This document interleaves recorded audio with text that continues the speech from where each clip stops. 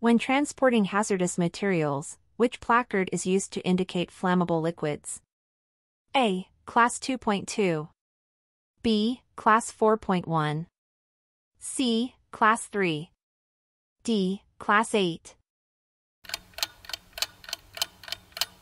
Answer: C. Class 3 placards are used to indicate flammable liquids. Class 2.2 indicates non-flammable gases, Class 4.1 indicates flammable solids, and Class 8 indicates corrosive materials. What does the acronym HMR stand for in the context of hazardous materials transportation?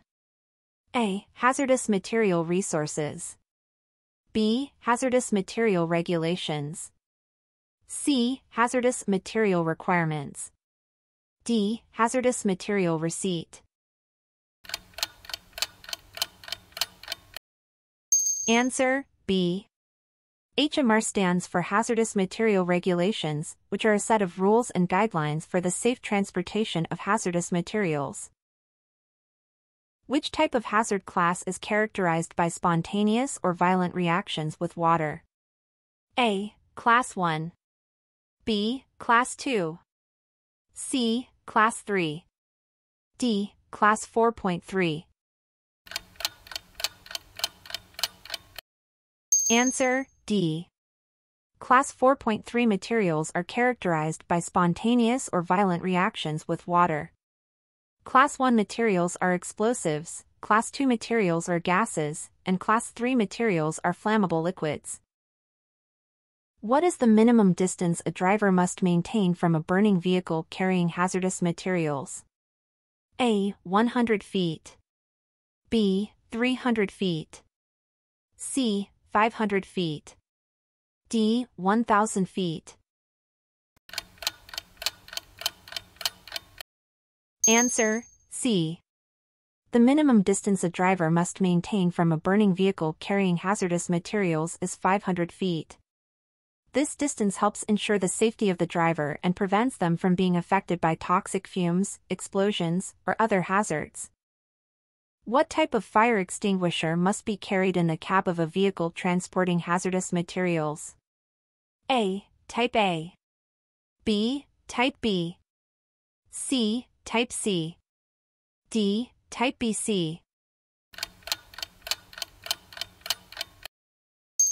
Answer: D. Type BC fire extinguishers must be carried in the cab of a vehicle transporting hazardous materials. These extinguishers are suitable for fires involving flammable liquids, Type B, and electrical equipment, Type C. Who is responsible for packaging, marking, and labeling hazardous materials before transportation? A. The carrier. B. The shipper. C. The driver. D. The receiver. Answer: B. The shipper is responsible for packaging, marking, and labeling hazardous materials before transportation. This ensures that the materials are properly prepared for transport and helps prevent accidents and incidents. Which of the following is not an example of a hazard class communication method? A. Placards. B. Labels. C. Shipping papers. D. Billboards. Answer: D. Billboards are not a hazard class communication method. Placards, labels, and shipping papers are all used to communicate information about the hazardous materials being transported. Which of the following hazard classes includes materials that pose a health hazard upon inhalation or contact with skin? A. Class 6.1. B. Class 5.1. C. Class 8. D. Class 9. Answer: A. Class 6.1 includes materials that pose a health hazard upon inhalation or contact with skin. Class 5.1 includes oxidizing substances, Class 8 includes corrosive materials, and Class 9 includes miscellaneous dangerous goods. When are drivers required to stop at a railroad crossing while transporting hazardous materials? A. Always. B. Only when a train is approaching. C. Only when there are flashing red lights.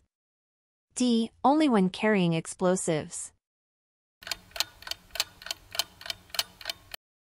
Answer A. Drivers are always required to stop at a railroad crossing while transporting hazardous materials, regardless of whether a train is approaching or not. This safety precaution helps to prevent accidents and incidents involving hazardous materials and trains. What is the proper order of precedence for displaying placards when a vehicle is carrying multiple hazard classes of materials? A. Explosives, flammable gas, flammable solid, corrosive. B. Explosives, poison, flammable liquid, corrosive. C. Explosives, oxidizer, flammable liquid, radioactive. D. Explosives, radioactive, flammable gas, corrosive. Answer B. The proper order of precedence for displaying placards when a vehicle is carrying multiple hazard classes of materials is explosives, poison, flammable liquid, corrosive. This order helps communicate the most significant hazards first. What is the minimum number of placards required to be displayed on a vehicle transporting hazardous materials? A. 1. B. 2. C. 3. D. 4.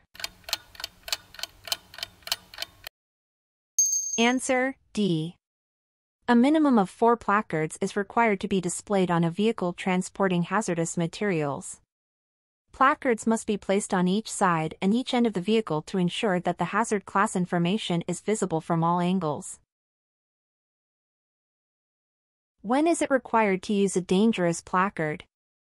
A. When carrying more than one hazard class, and the total gross weight is over 2,205 pounds. B. When carrying any amount of Class 1.1, 1.2, or 1.3 explosives. C. When a single hazard class is being transported, and the total gross weight is over 1,000 pounds. D. When carrying any amount of Class 7 radioactive materials. Answer A. A dangerous placard is required when carrying more than one hazard class, and the total gross weight is over 2,205 pounds. This placard is used to indicate that multiple hazards are present. Which of the following is not a responsibility of the driver when transporting hazardous materials? A. Ensuring the vehicle is properly placarded. B. Verifying the shipper has properly packaged the materials. C. Refusing to transport leaking packages. D. Analyzing the chemical composition of the hazardous materials. Answer D. Analyzing the chemical composition of the hazardous materials is not a responsibility of the driver. The driver's responsibilities include ensuring proper placarding, verifying correct packaging by the shipper, and refusing to transport leaking packages. What is the maximum distance a driver can be from their vehicle when transporting hazardous materials and the vehicle is stopped? A. 25 feet. B. 50 feet. C. 100 feet. D. 200 feet. Answer A. The maximum distance a driver can be from their vehicle when transporting hazardous materials and the vehicle is stopped is 25 feet. This ensures the driver can quickly respond to any incidents or emergencies. Which of the following is not a valid reason for a driver to be disqualified from holding a hazmat endorsement? A. A single DUI conviction. B. A conviction for using a vehicle to commit a felony. C. A conviction for leaving the scene of an accident. D. A history of severe allergies. Answer D. A history of severe allergies is not a valid reason for disqualification from holding a hazmat endorsement. DUI convictions, felony convictions involving a vehicle, and convictions for leaving the scene of an accident are all disqualifying factors. What is the minimum tire tread depth required for vehicles transporting hazardous materials? A. 2 by 32 inch. B. 4 by 32 inch. C. 6 by 32 inch. D. 8 by 32 inch. Answer, B. The minimum tire tread depth required for vehicles transporting hazardous materials is 4 by 32 inch. This ensures adequate traction and helps maintain control of the vehicle. What document should a driver consult to determine the appropriate response in case of a hazardous materials incident? A. The Emergency Response Guidebook, ERG. B. The Code of Federal Regulations, CFR. C. The Driver's Logbook. D. The Vehicle's Owner's Manual. Answer, A. The Emergency Response Guidebook, ERG, should be consulted to determine the appropriate response in case of a hazardous materials incident. The ERG provides guidelines for responding to incidents involving hazardous materials and helps protect the driver, public, and environment. Which hazard class includes materials that may cause injury or harm to health upon limited exposure? A. Class 6.1 Poisonous, toxic, materials. B. Class 6.2 Infectious substances. C. Class 7 Radioactive materials. D. Class 9 Miscellaneous dangerous goods. Answer, A. Class 6.1 Poisonous, toxic, materials include substances that may cause injury or harm to health upon limited exposure. Class 6.2 includes infectious substances, Class 7 includes radioactive materials, and Class 9 includes miscellaneous dangerous goods. When must a driver perform a post-trip inspection on a vehicle transporting hazardous materials? A. Only if the vehicle was involved in an accident. B. Only if the driver suspects a mechanical issue. C. At the end of each day's work shift. D. At the end of the trip. Answer, C. A driver must perform a post-trip inspection on a vehicle transporting hazardous materials at the end of each day's work shift. This inspection helps identify any potential issues or hazards and ensures that the vehicle is safe for continued operation. Which hazard class is further divided into compatibility groups A through H, which indicate specific hazards and storage requirements? A. Class 1 Explosives. B. Class 2 Gases. C. Class 4 Flammable solids. D. Class 5 Oxidizing substances.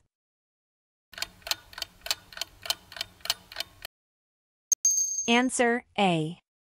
Class 1 explosives is further divided into compatibility groups A through H. These groups indicate specific hazards and storage requirements for each type of explosive material, helping to ensure their safe transportation and handling. When transporting hazardous materials, a driver may encounter a forbidden entry in the hazardous materials table. What does this entry mean? A. The material cannot be transported by any mode of transportation. B. The material is restricted to transport by cargo aircraft only. C. The material must be transported in a closed transport vehicle. D. The material requires a special permit for transportation. Answer, A.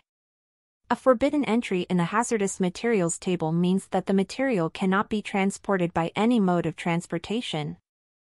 This designation is given to extremely dangerous materials that pose an unacceptable risk to public safety during transportation. When transporting hazardous materials, what is the maximum allowable gross vehicle weight rating, GVWR, for a vehicle to be exempt from stopping at railroad crossings? A. 10,000 pounds.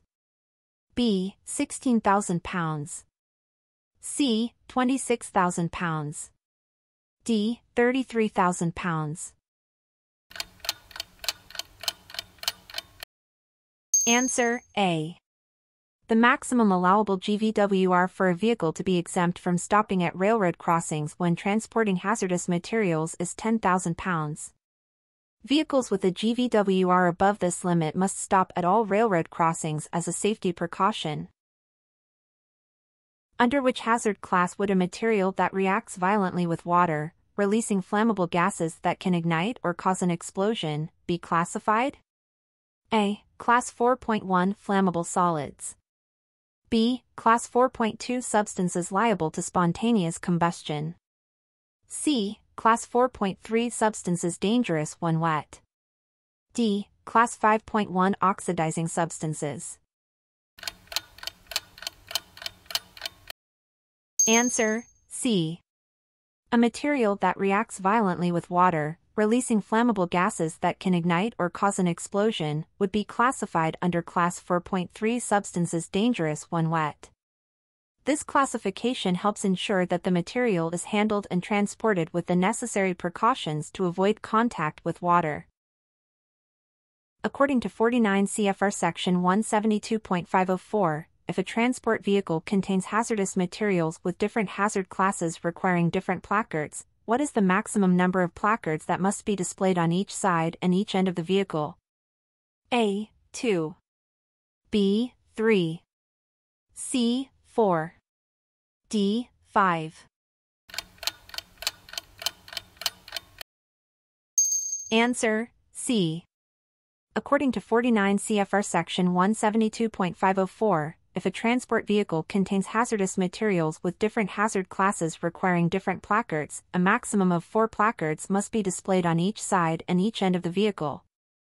This ensures that the most significant hazards are communicated while still maintaining a clear and manageable display of information.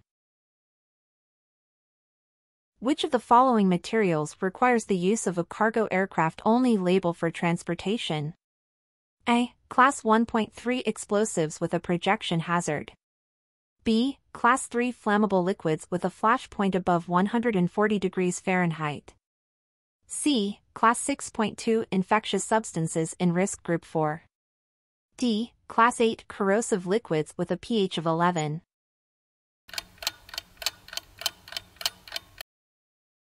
Answer: C. Class 6.2 infectious substances in risk group 4 require the use of a cargo aircraft-only label for transportation. These materials are considered too dangerous to transport on passenger aircraft and must be shipped using cargo aircraft only. When transporting hazardous materials, what is the minimum required thickness for a vehicle's exhaust system heat shields? A. 0.060 inch. B. 0.090 inch. C. 0.125 inch. D. 0.250 inch. Answer: A. The minimum required thickness for a vehicle's exhaust system heat shields when transporting hazardous materials is 0.060 inch. This thickness helps to prevent heat transfer to nearby hazardous materials and reduces the risk of accidents. Which of the following hazard classes is not allowed to be transported through a tunnel with a tunnel restriction code B? A. Class 1 explosives. B. Class 2.1 flammable gas. C. Class 3 flammable liquids. D. Class 4.2 substances liable to spontaneous combustion.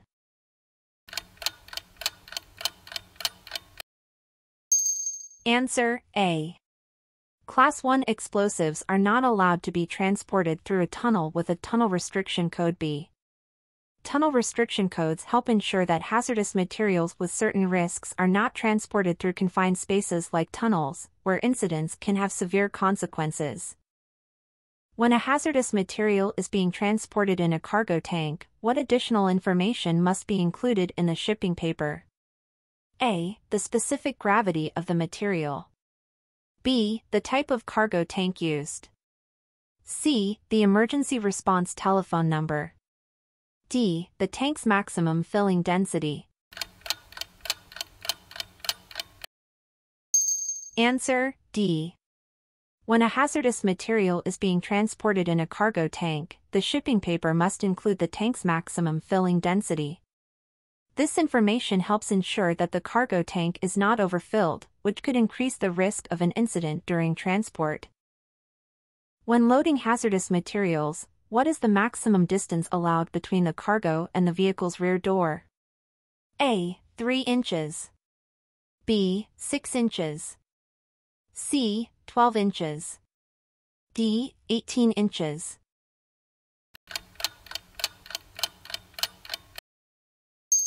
Answer: C.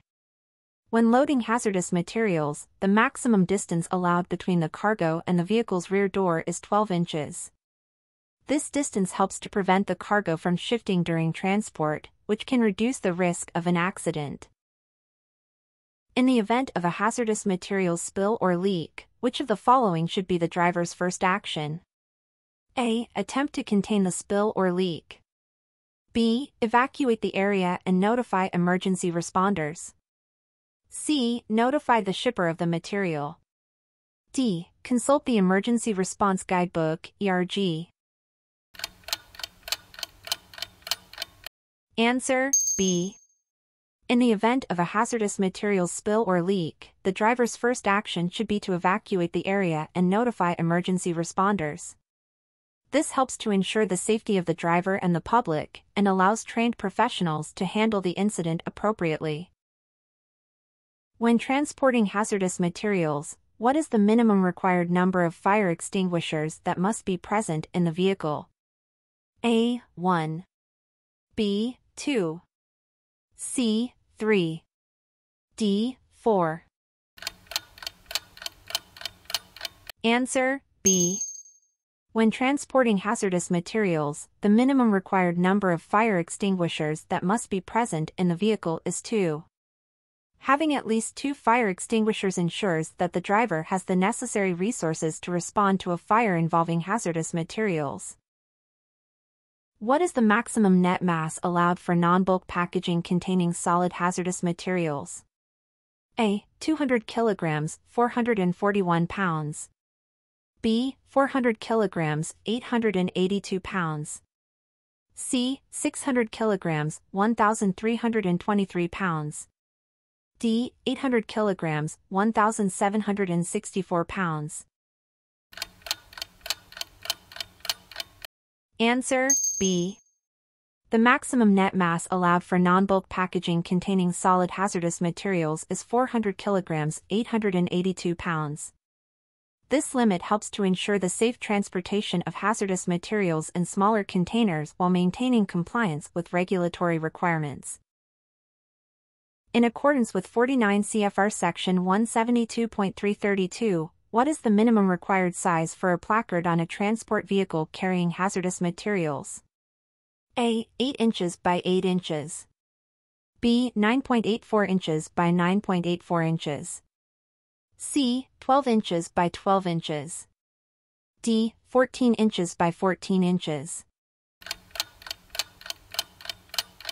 Answer: B.